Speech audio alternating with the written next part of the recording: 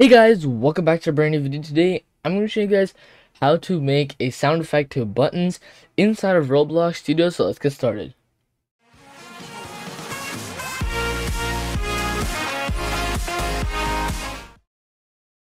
Alright guys, so before we start, thank you guys so much for 1,100 subscribers. I know I haven't uploaded like for a long time. Okay, maybe you're probably saying yes, I know I uploaded like maybe a few days ago, but that's okay. What is this? Anyway, so what I was saying that I forgot what I was saying.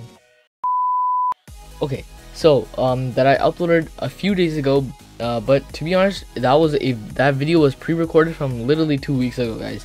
So that's why there was nothing new in it. So anything like that, you get the idea. And mainly because I've been really busy. Semesters are changing in school and everything, and then it's starting to get really confusing on which classes you have now. So yeah, I'm still trying to get used to it. Anyway, so we're back, and let's start the video. Anyway, so first off, in this video I'm showing you guys how to add this. So every time you click a button, it'll make a sound effect. So to add that, first off, you need to make a button inside of Starters UI, inside of Screens UI, and inside that you want to insert a text button. You can name this text button, you don't have to. Anyway, once you are done, let me just get my headphones real quick so I can hear it. Anyway, so you have to pick out your song or whatever sound effect. So I picked out this. It's called sound. You can call it whatever you want. But if I play it real quick, yeah, I don't know if you heard that, but it just makes that Roblox oof sound thing.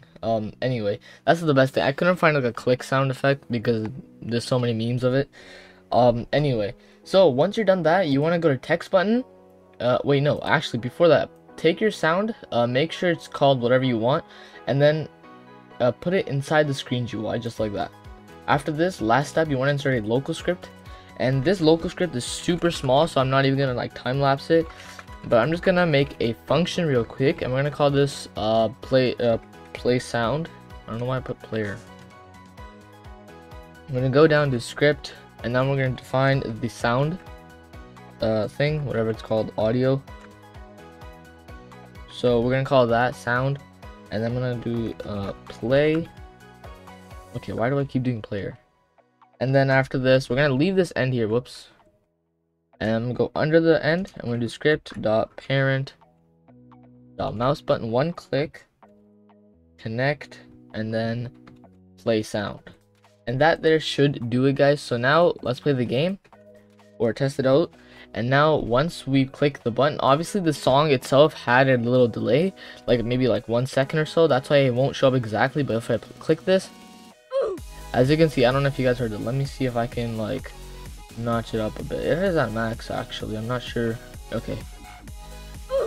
And yeah, I'm not sure if this works, guys, but you guys can test it out for yourselves. Hopefully this works. In the future, if it doesn't work, guys, and this goes for any other video I've made in the future, for example, if I made a video like last year and now it doesn't work anymore, it just basically means the script doesn't work anymore. Because if you look at the comments, guys, from that time, everyone says it does work, but then later on, if it doesn't work, that means the script itself is expired.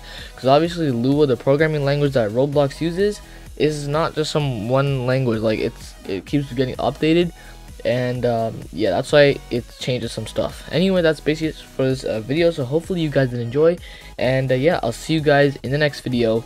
Bye.